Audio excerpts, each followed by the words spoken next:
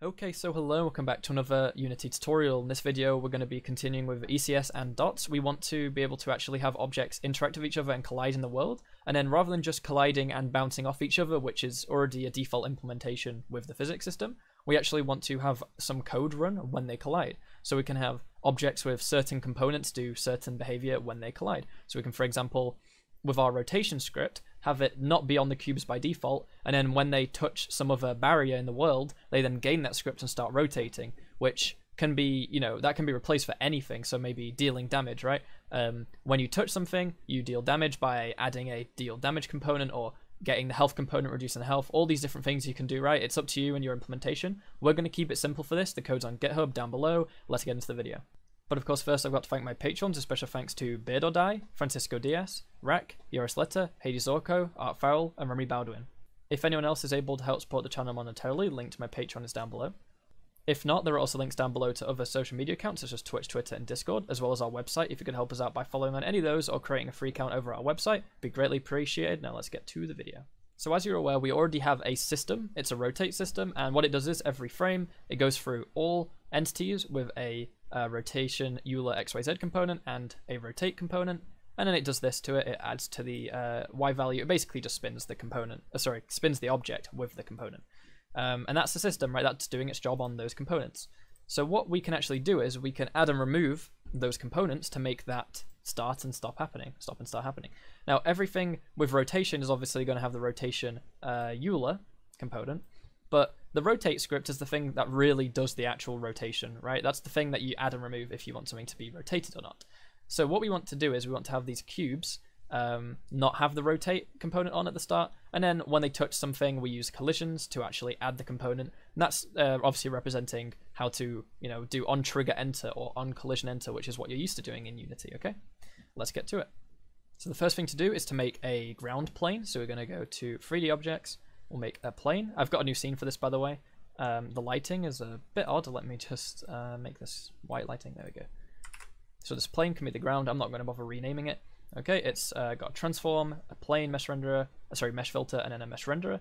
Completely normal. I'm fine with this. Let's go down here, and instead of a mesh collider for this, we're actually going to want to add a Unity physics shape. But before that, you need to make sure you've actually got the physics package installed, which I do. But to do that, you go to Package Manager. Make sure you go to all packages, show preview packages, and then search physics, and you get this, Unity physics. It's on the list. You want to install Unity physics, and once you're done, come back into Unity. I want to add a physics shape. Okay, a physics shape is what you're used to using as a physics, as a collider, right? A box collider, sphere collider, mesh collider. These are the different ones. Now you can actually still use mesh for this plane, which is what we were using. So let's go back to this and drag in the plane mesh when it lets me do it in a second. There we go. So we got the plane mesh. Okay. You got some other things on here you can set now. We're going to leave it as a non-trigger because that means that things will physically collide with it. Okay. So we'll save this. Now the error we're getting is that saying it needs to be converted to ECS. So we need to add a convert to entity script, and then that error goes away. So as you are probably well aware, when we press play now, the object's going to go away from our game view. It's gone now. And it's in our entity debugger. If we go to all entities, we have our plane as the ground. Okay, it's not really doing anything yet, but we'll go from there. Okay, so I've moved the camera, and what we want to do now is want to go and add a cube. Okay, so we've got a cube. We'll go reset it back to 0, 0, 0, which is there apparently. So let's also put the plane back in 0, 0, 0. Okay, put the cube up a bit. Let's make it so it can drop. Okay, put it so it can drop at about a height of 4, and then we'll just quickly move the camera a little bit back and a bit to the side. This will do for our purpose. Okay, so what we want is we want this cube to be converted to an entity, of course. It needs a physics shape instead of a box collider, so shape. Okay, there's our physics shape. It's a box. Now if we go look in here, you'll notice this is what it looks like by default. They've actually added a bevel, which is up to you if you want to keep it like that. For the sake of this, I'm going to put it to 0, so it's just like a normal box collider. And this is what you're used to having. You've got your size, center. You can actually tweak orientation on here as well. You can set it as trigger and all the other things. There's plenty more on here than I'm ever going to cover or use, but it's there to allow you to do whatever you want. Okay. Once you've set that up, we actually want to give it a rigid body, which is now called, using this physics system, is a physics body. So it's basically like rigid body almost. and this allows us to set the same kind of parameters. So we got a mass, dynamic, all these other things. I'm going to leave that, and I'm going to go over here, and I'm going to press play, even though it's going to go to the game view anyway, so it doesn't matter that I move the camera away. But this object's going to fall and hit the floor. Okay, so now we've got a normal physics interaction working, just like you would in Unity normally. You add your rigid body and your colliders, and there it works. But obviously we want to do a bit more than this. What we want is our cube to fall, go through some kind of barrier of some kind, you know, plane above this plane, and it's going to be a trigger one, so it doesn't stop on it, it just falls through it. And then when it falls through, we'll actually add the rotate component to the thing that it falls through, and then it will hit this ground and it'll just be rotating because it's got the rotate component on it. Okay, that's the goal for this video. So let's go to our plane, we're going to duplicate it, and we're going to move it up a bit. So we're going to put it to maybe 2. Okay, so it's like this, and I'm going to say on this plane, take it, make it not cast shadows. Okay, make it not cast shadows, and for the sake of the material, we could make it, you know, a different color and make it a lot easier to see. So let's quickly go materials, matte underscore plane will do for now. We'll go apply it to here. We'll make it transparent and turn down the alpha. Okay, then make it some of a color. Okay, so now we can see this collider here. It's going to fall through. I mean, for the sake of this as well, I kind of don't want the cube casting a shadow. It looks a bit weird. Okay, so this cube's going to fall through and it's going to start rotating. So you see right now, it's actually going to stop on the plane because we haven't changed the collider at all. It's just going to fall and stop. So we actually want this new plane. So we'll call it the like rotate applier. I feel like it's IER. We'll go like that. And then it's trigger, okay? And from making it trigger, as I said, it'll fall through, but it'll still raise the trigger event so that we can use that to apply the rotate component later. Or by later, I mean any minute now, okay? I'm just gonna move this up a little bit, move the cube up as well to about 6 maybe. And then fix the camera to be about here, Control Shift F. And there we go. We're actually gonna have to create a tag, and the tag is gonna be put on this plane, and it's going to be the rotate applier. Okay, so it's going to be a C# script, the rotate applier. Okay, now all that's actually going to do is just add on the rotate script, and then obviously we could have it choose the, you know, default settings, like we could pass in the actual radians per second or whatever. But as far as I'm concerned, we'll just apply a hard-coded amount. It doesn't really matter. Okay, we can just go for the current speed, which is whatever we used. What did we use in our other scenes, right? If we go to the rotating scene and pick a cube, we did 90 degrees a second, so we'll go for that as well. So let's go back to the collisions. We'll hard code it as 90. So the rotate applier is a struct. It's also going to go in the namespace. Dots tutorial dot. I guess it's still rotating related, so I'll put it in the same namespace. And it's an I component data. Now, if you did want actual data on here, right? If you wanted to choose how much to apply on the rotate, then put that in here and you can set all that up. But as far as I'm concerned, we're just sticking it on, and we're going to use the new generate authoring component to save the amount of code we have to write. Okay, so we now go back over to Unity, let it compile, and the rotate applier, we're going to add the rotate applier component. I'm just going to leave it like that, to be honest. I'll put the thing above the convert to entity. So now when we press play, and we go to our entity debugger, you'll notice the rotate applier has the rotate applier, where is it on here? Here it is, the rotate applier component. It just has no data and it's currently doing nothing on its own. So we actually want to write a system now to apply the rotation, okay? Okay, so I set the script up. We've got the rotation application system that inherits from job component system. Now the original way I planned on doing this was adding and, well, not removing in our case, but yeah, being able to add and remove components in the job. The only problem is I've done a lot of Googling and haven't actually found a way to add it inside a trigger job. I know how to do it inside normal jobs, but not inside here. So for this example, what we're actually going to do instead is we're going to do roughly the same thing. We're actually just going to say the cube has the rotate offering on it already with 0 degrees per second. So we're going to have the rotate component just with no rotation. And then what we actually want to do is we want to modify the actual rotation amount in the in here. And then in the future, when I figure out how to do it, or if you can't do it yet when they allow you to do it, then I'll update and do that. Okay.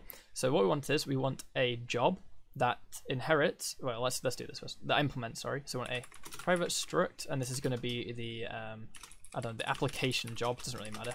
It's internal, so it's, you know, relative to this. So it's the application job for the rotation. It inherits, or in this case implements, I trigger events job.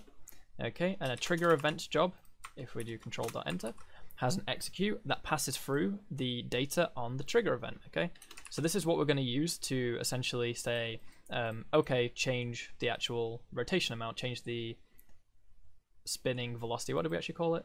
Oops. What did we call it? We called it the degrees per second. We want to alter that in this execute function. We're also going to need another function in here. Let's just control dot the job handle on update. Okay, and this is going to override. There you go.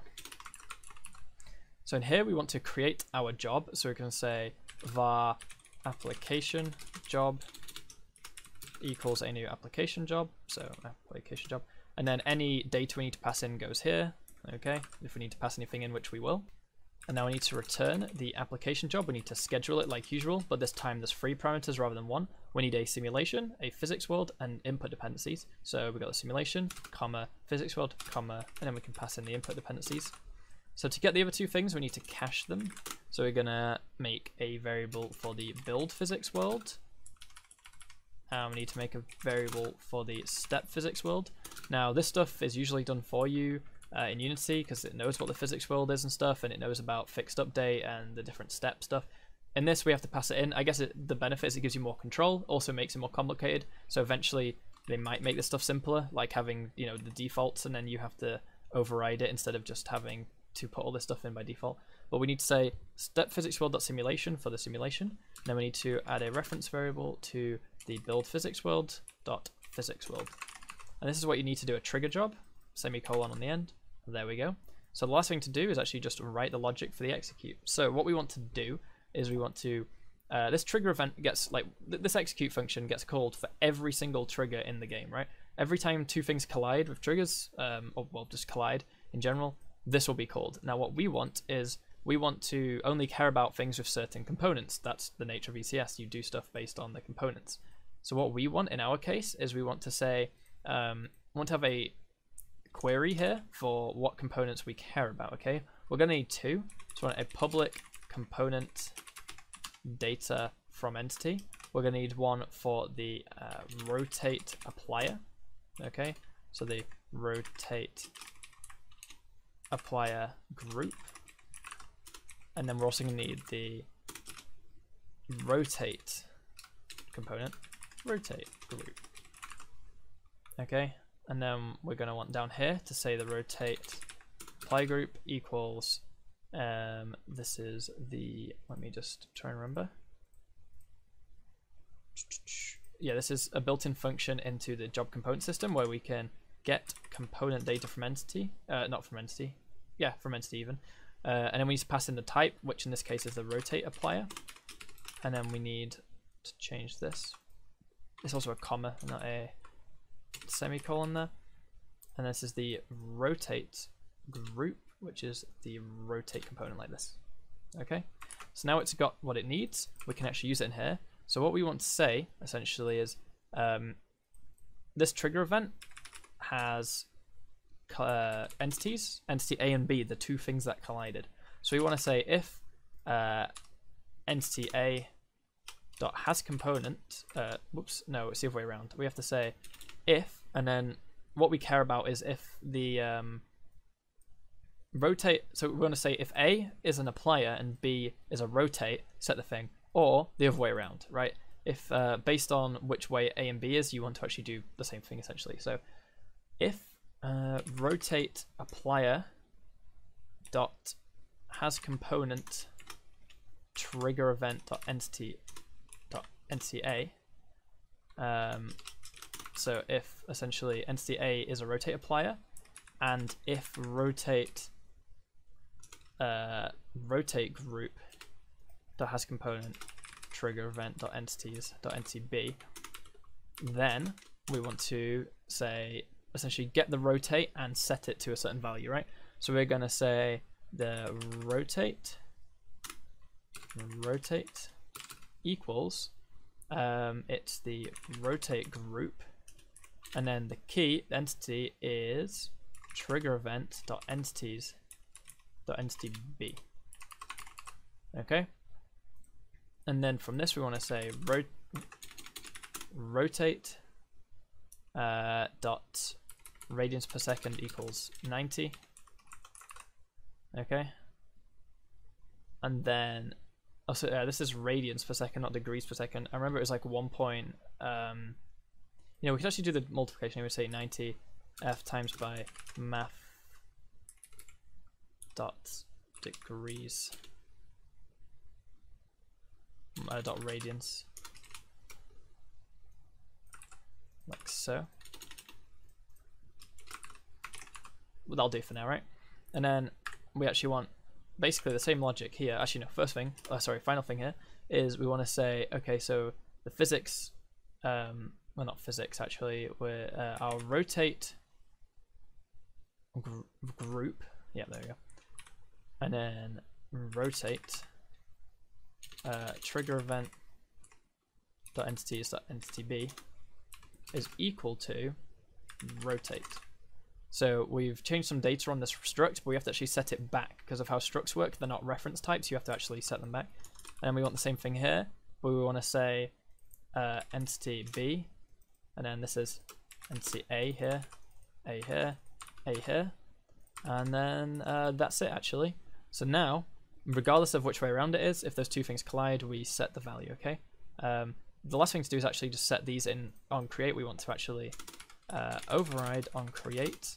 We want to say that the build physics world is equal to world.get or create system of build physics world, and then the step physics world is equal to world.get or create system step physics world. And then I'm going to go put the update function up here.